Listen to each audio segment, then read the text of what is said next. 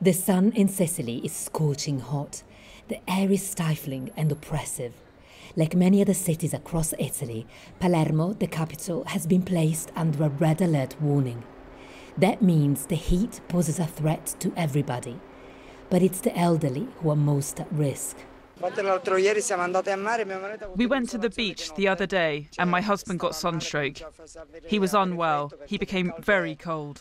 We burnt under our feet because the sand was too hot. The Ministry of Health has asked hospitals to activate a heat code.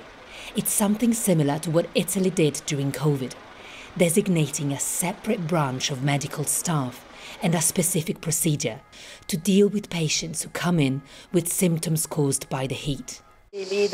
We are seeing an increase in admission of elderly patients for medical problems related to the heat wave, such as headache, tachycardia, dehydration and confusional state. The priority is to rehydrate them quickly.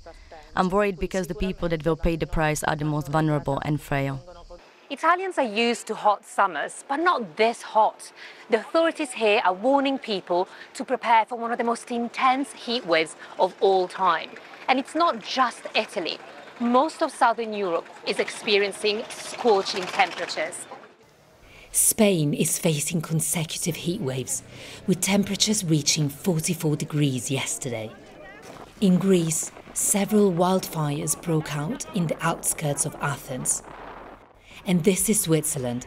The authorities here are still trying to put out this blaze in the Alps.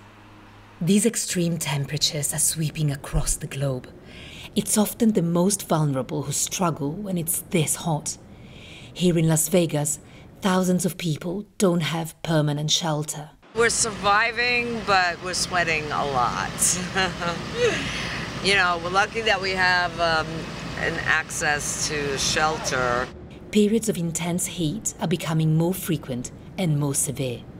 And with this heat wave expected to continue for the next few days, there is no respite in sight.